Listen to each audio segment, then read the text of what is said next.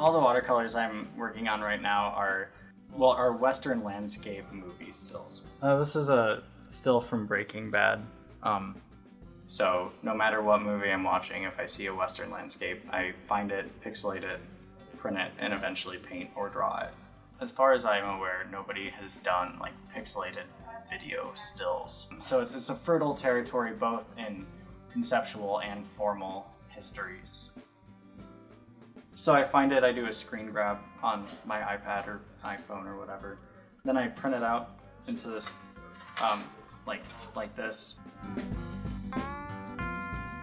I'm left-handed, so I work from the top right and work my way down.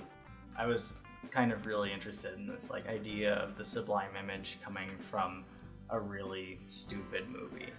I'm also really interested in the fact these paintings need to be rewarding to look at. In distance, the pixels or the gridded squares start to look, you know, more similar to each other, and the images will start to resolve. So it actually doesn't even matter if I spend time with like a ruler, like making a perfect grid, or if I, you know, kind of just freehand it.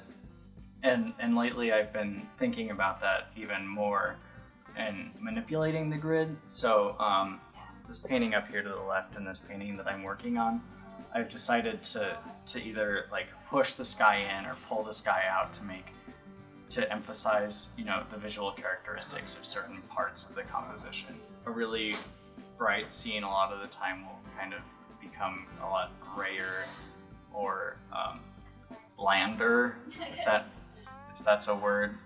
I think that the pixelization kind of, it subtracts information so that each image looks more and more similar to the next.